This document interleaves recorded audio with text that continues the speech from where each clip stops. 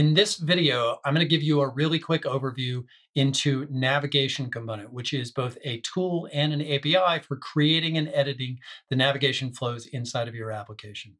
Prior to Navigation Component, it was all on you. You would create the code to handle the UI event that triggered something, and then you'd create an intent, you'd launch an activity, you do the fragment transition, whatever.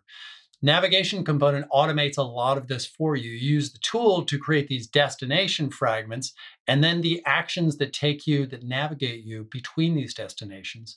And then in your code, a particular UI event may trigger one of these things, and you just say, okay, I've got that action I defined, navigate using that action, and you're good to go. So I want to take you through a quick overview of some of the classes and APIs that you'll deal with, as well as a design tool. But let's start out by creating an application. One of the great things about recent releases of Android Studio, starting with 3.6, is that they come built in with templates that handle a lot of the details of setting up navigation for you. You can do it without these templates, but if you're starting a new application, it's a lot easier to start with this sort of groundwork. So we're going to build a couple of applications, just sort of poke around and see what you get with that. So if you go into Android Studio, I'm running 4.0 here. It'll look something similar for you if you're using a different version. We'll start a new Android Studio project, and we'll just choose basic activity. We'll set that up. We'll say nav sample. It'll launch a window. It'll load. It'll build. So when this finally comes up into being and everything's ready to go, then we can go ahead and run it and see what we get. All right, so we can run the application, go ahead and build it, and that will launch the emulator. And we've got our application. All right, so we have two fragments here, two destinations that we're going to navigate between. We click on the button, we go to the next one, we click on the button in that other fragment, and we go to the previous one. Next, previous, or we can also hit the back button. That's already plugged in to go back to the previous destination. Now let's see what's actually going on. If you go to the resources folder, you can click on this new thing with Navigation Component. We have navigation resources. So if you go into there, you can take a look at NavGraph and pull up the design view, and you can see what's going on. So we have first fragment and second fragment. These are the two destinations in your application. First fragment, you can click on this and you see some of the properties there. Second fragment, the first fragment is set up as the default or the home destination. Second fragment is just an additional destination, and each of these are linked to fragments that support the content in those destinations. The other thing you see here are these arrows. These are actions. These define the navigation to different destinations in your application, and you can do things like specify the arguments that should be passed when you navigate between those destinations using that action. And this is the action that you will then trigger inside of your application code. This does not actually navigate to that new destination. Rather, it defines that there is an action that you can take that will navigate there, and the logic in your code is going to trigger when that action takes place.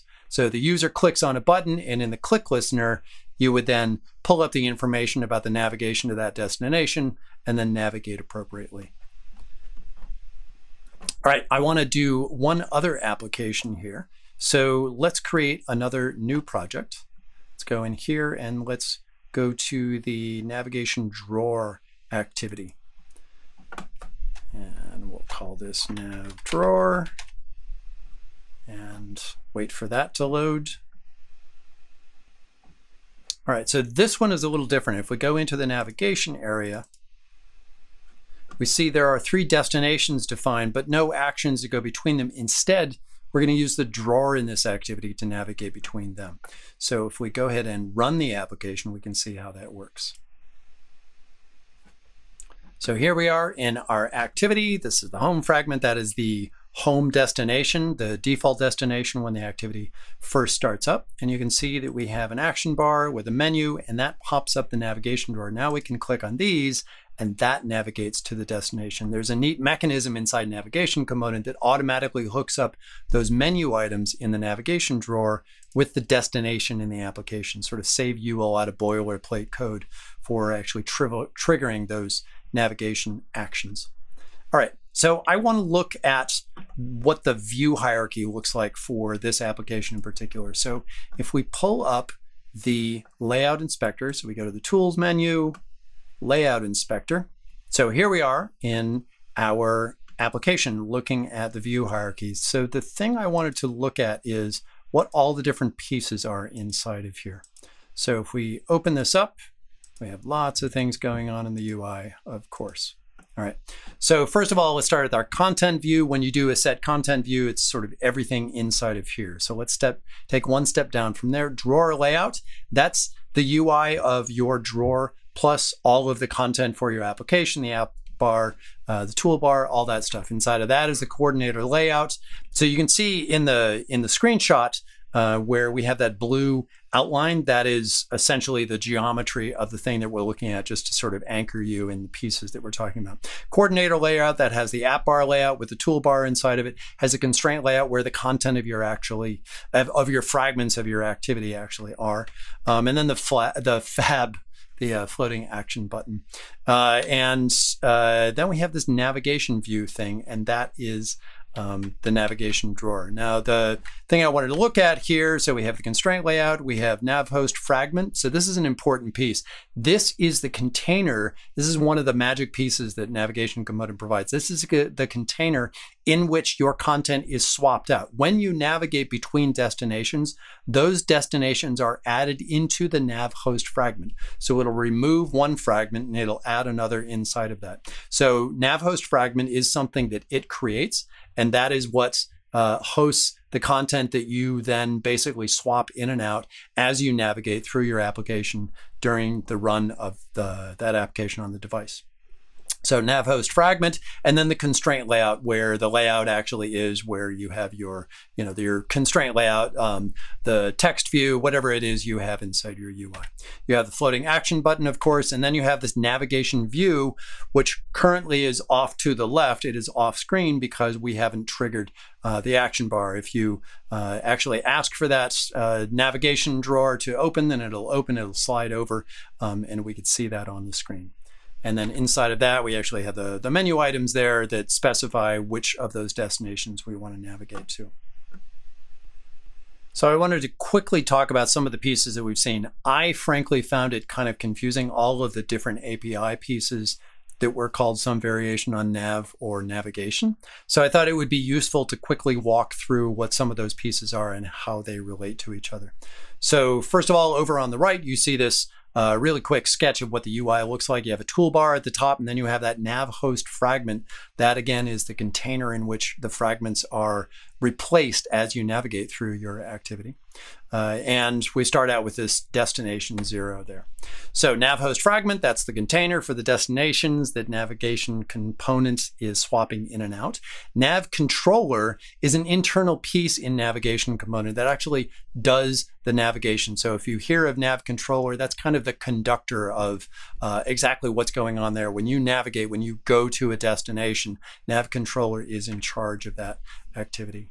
Navigation view, this one I found really confusing because it kind of relates, but it kind of doesn't. It's not inside the nav host fragment. It's not part of a navigation component. It existed before navigation component, and it's talking about the menu that is in the navigation drawer. So we're using it in this activity that we just created in the application that we were just playing with.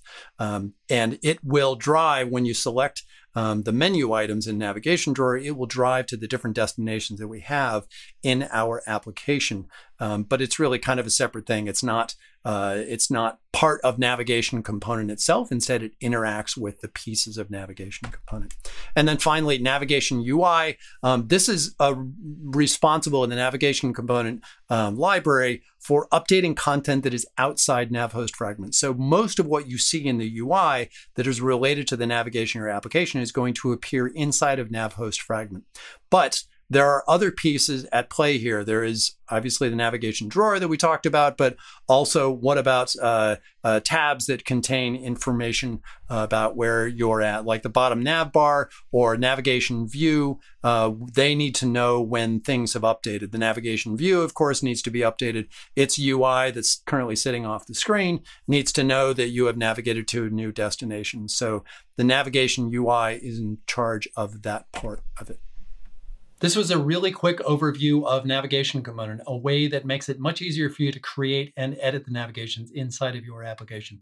There's much more to the tool and to the APIs that I haven't gone into today, including things like transition animations, deep links, the ability to pass args between these destinations. We'll cover some of that in upcoming episodes, or you can also check out some of the resources down below for things that you can read or examples and sample code that you can see to see how to do this in your application. If you like the video, go ahead and like and share and subscribe to the Android Developers channel on YouTube. Thanks.